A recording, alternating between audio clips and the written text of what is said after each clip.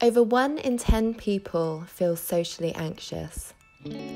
That's around 55,000 people in Cornwall alone. And 2 in 5 people consider themselves to be shy. So many people feel awkward in social situations and think bad of themselves for it.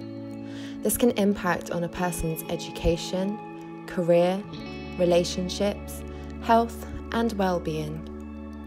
And the truth is, it's a huge unspoken issue. We feel ashamed of our apparent inability to cope with everyday life.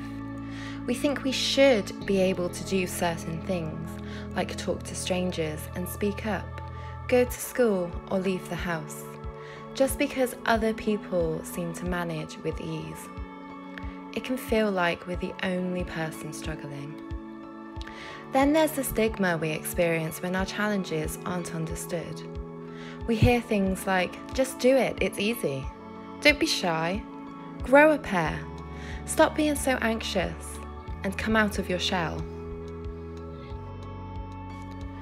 So we do our best to hide our struggles, to avoid those situations that take us out of our comfort zones and into panic. We stay small and keep our true selves hidden, hoping no one will notice our flaws.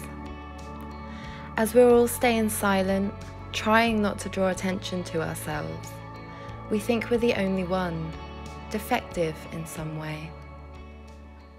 But we're not.